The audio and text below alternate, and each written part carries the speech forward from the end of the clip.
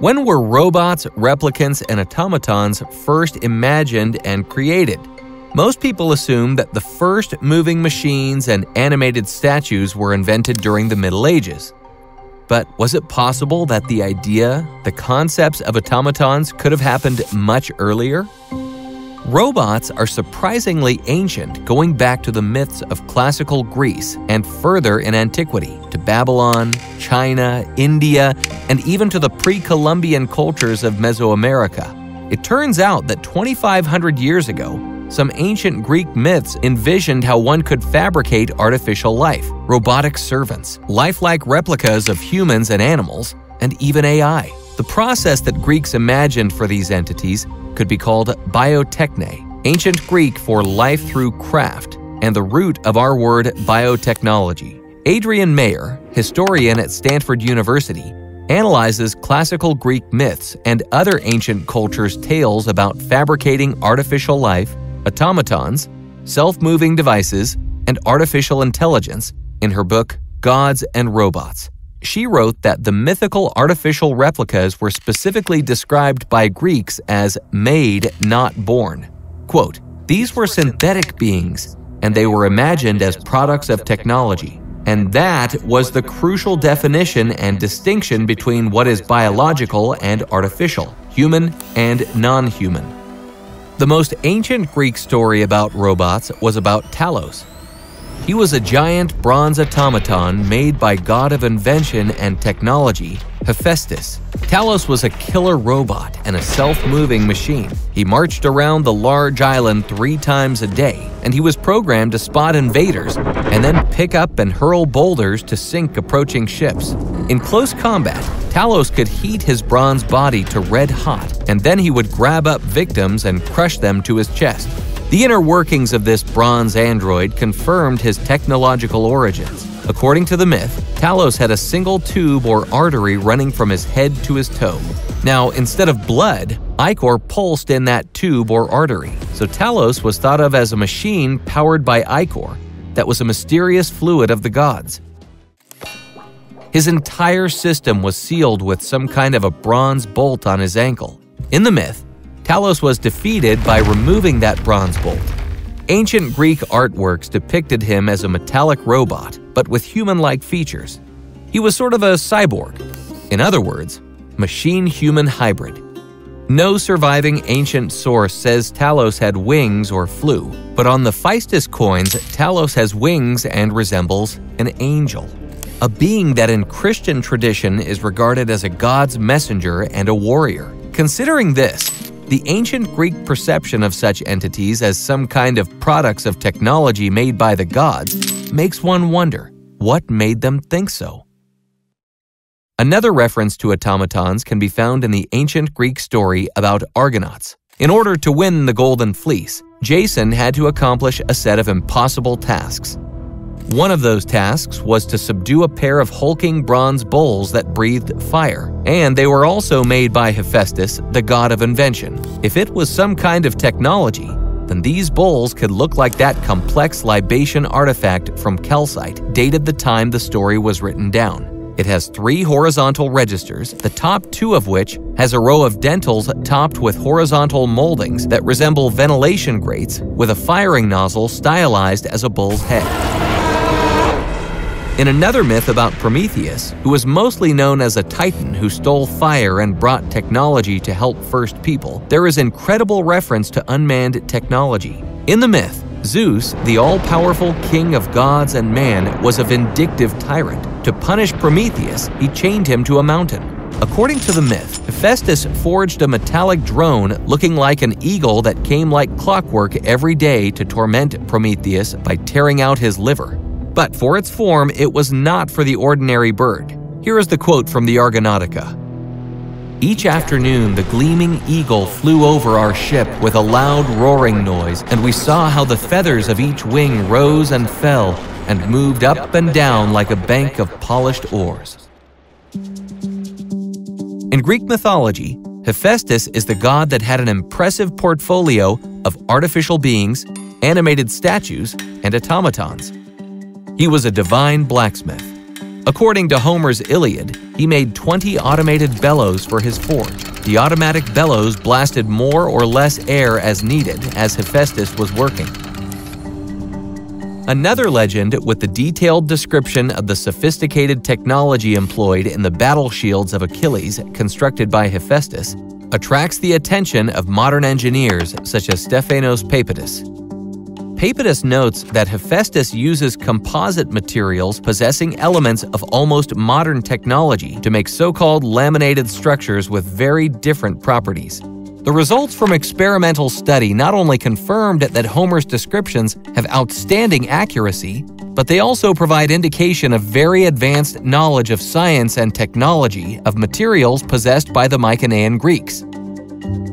The account in Iliad corresponds to a laminated composite structure they had, consisting of 5 consecutive metal laminates with very different mechanical properties. In fact, the shield consists of 2 external laminates of hard bronze, 2 internal ones of tin, and a central one of pure soft gold. A complete computer simulation of its elastoplastic behavior at large deformations showed that this structure exhibits maximum penetration resistance. This unique, detailed description is the first known application of laminated structures in human history. Papadis did analysis and parameter study based on computer simulation first, and then performed some laboratory experiments and have confirmed that Homer's descriptions of the battle behavior of the shield have amazing accuracy and also revealed important elements of advanced technology disguised as miraculous power of the gods.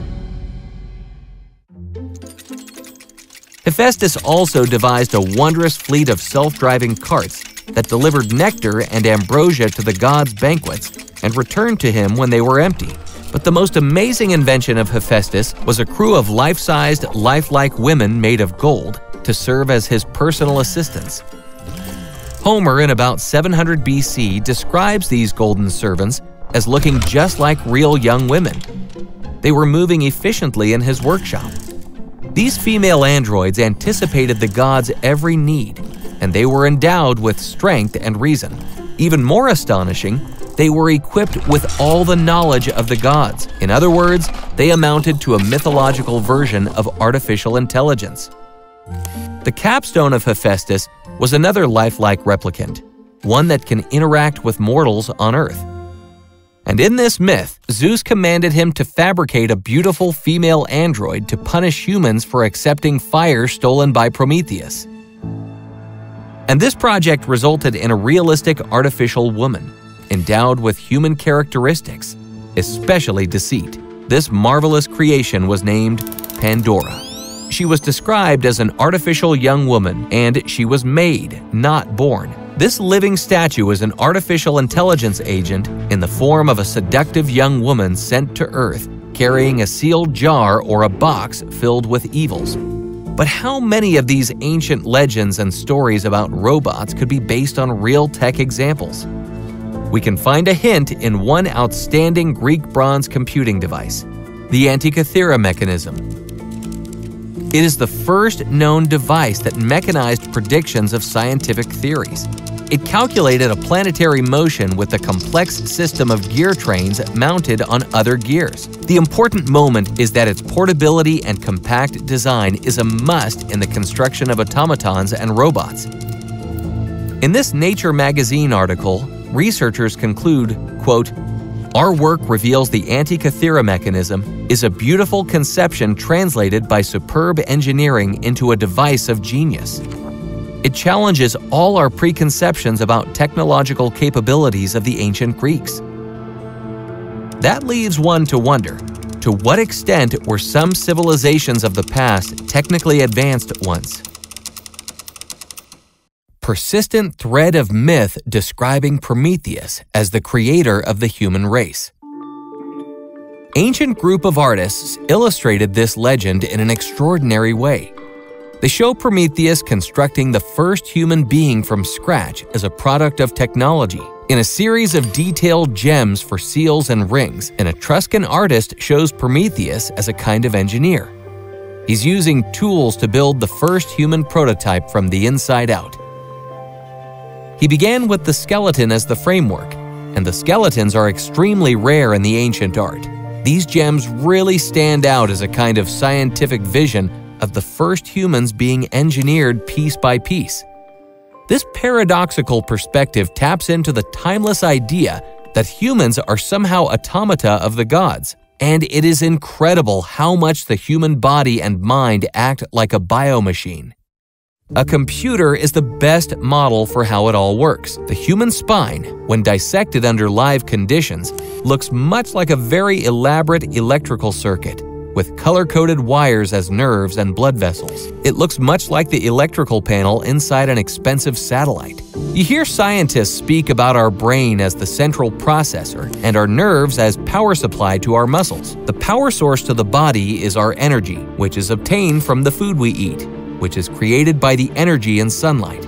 Some would say our RAM is the prefrontal lobe, and our hard drive is housed in our hippocampus, and the motherboard is likened to our skeleton, which provides the structure to our body.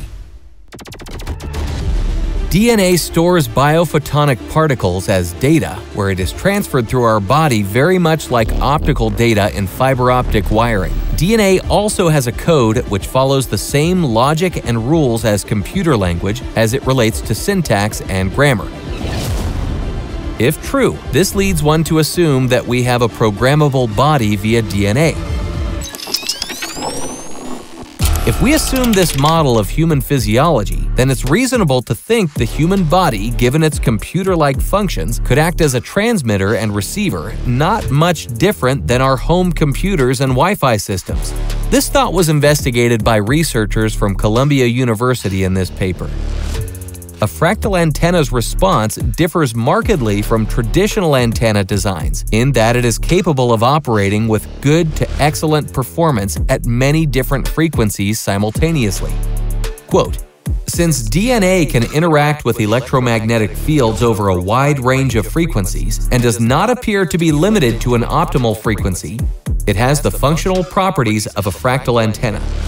The range of this fractal antenna is much greater than expected of an ordinary antenna, and it may even extend beyond the radio frequency range.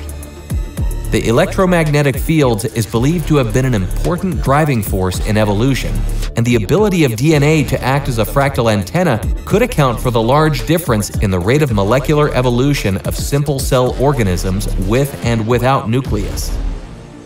They noted that many factors undoubtedly affected the rate of evolution, but the great acceleration of the process shown in the fossil record is coincident with the appearance of fractal DNA.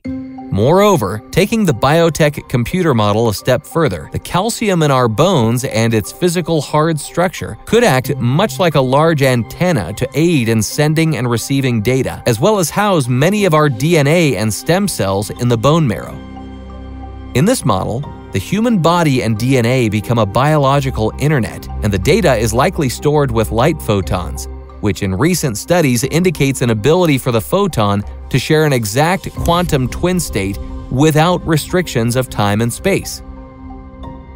Then, almost subconscious fear that we could be soulless machines manipulated by other powers poses a profound philosophical question since ancient times. If we are the creations of the gods or unknown forces, how can we have self-identity, agency, and free will? Daniel Wegner from the Department of Psychology of Harvard University investigated this question in this article. He is asking, what if our minds play tricks on our impression of conscious will again and again, and never reveal to us how our actions are actually caused? The set of experiments with spontaneous and intentional finger movement indicated that a scalp-recorded brain readiness potential preceded the movement by a minimum of 550 milliseconds. Quote, "This finding suggests that the experience of consciously willing an action begins after brain events that set the action into motion. The brain creates both the thought and the action, leaving the person to infer that the thought is causing the action. In other words, similar to bioautomaton, our brain makes a decision before you know about it, and can trick our consciousness to experience free will. Does all this mean that conscious thought does not cause action? It does not mean this at all. But at the same time, The experience of conscious will is a marvelous trick of the mind that has kind of a super user access to our authorship. In the other paper, researchers from University of Bergen were working on prediction of human errors by studying brain activity patterns preceding such errors. The results were striking. They found a set of brain regions that predicted performance errors and discovered that brain activity changes started to evolve 30 seconds before the error. According to their study, in the future, by monitoring these brain states in real-world situations with appropriate devices, one can predict a person's performance errors at least 6 seconds ahead in time, with linear trends starting as early as 30 seconds before an action. The notion that humans arose as the automata or playthings of an imperfect and evil demiurge were forcefully articulated in the ancient movement of Gnosticism continuing debate of human autonomy in our times by nowadays thinkers. Ever after, all ancient myths demonstrate how the higher entities who we sometimes call the gods and goddesses play out their own power games, manipulating, withholding, rewarding, and punishing generations of mortals for eternity. And soon enough, humankind itself would develop the urge to create and control life, just like the gods.